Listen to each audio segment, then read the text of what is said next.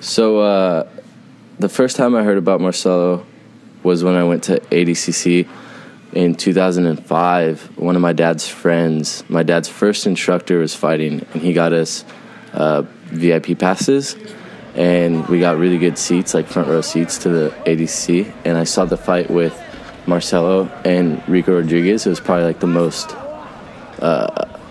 important, or like the most seen fight of the day, and I was like 12 years old, and it blew my mind, like what happened, seeing like, because he was very small compared to him, so it looked like as if I was fighting a guy like Rico Rodriguez, like a little kid fighting him, and he got slammed by a monster and kept going after it and took his heel off in like 10 seconds after he got slammed and like almost knocked out. It was pretty crazy, but I was very excited to finally train with him for the first time, especially Nogi, because I don't train a lot of Nogi, and he's like the Nogi master.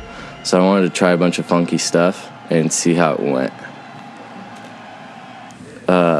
Right here, he's in a single leg X, which is one of his top positions. He felt really comfortable there, so I didn't want to really test a lot out.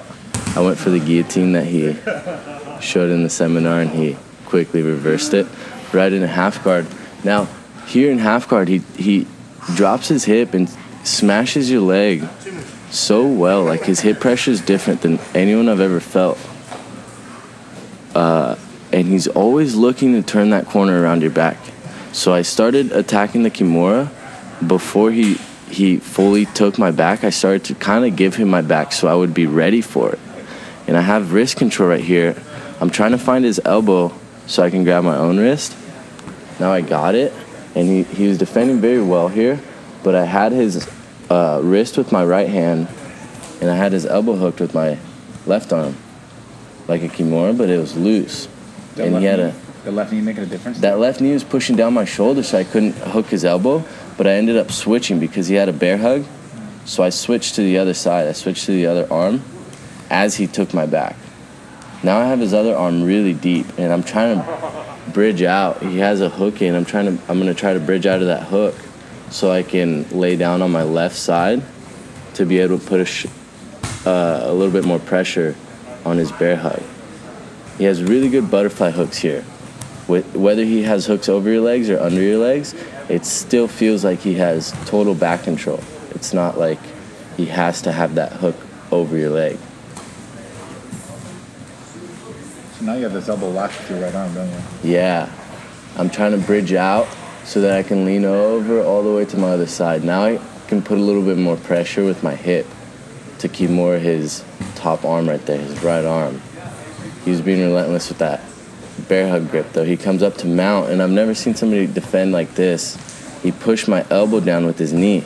To slide it off your elbow. To slide it off, yeah. And then he came. I tried to switch again to the other arm so he doesn't take my back, and then he backed off, and we had a reset. That was the guillotine that he did. And right to the single leg at the seminar. Right to the single leg X. Same thing that happened in the beginning of the match. I tried to do a little berimbolo to his back, and he saw it coming like a mile away.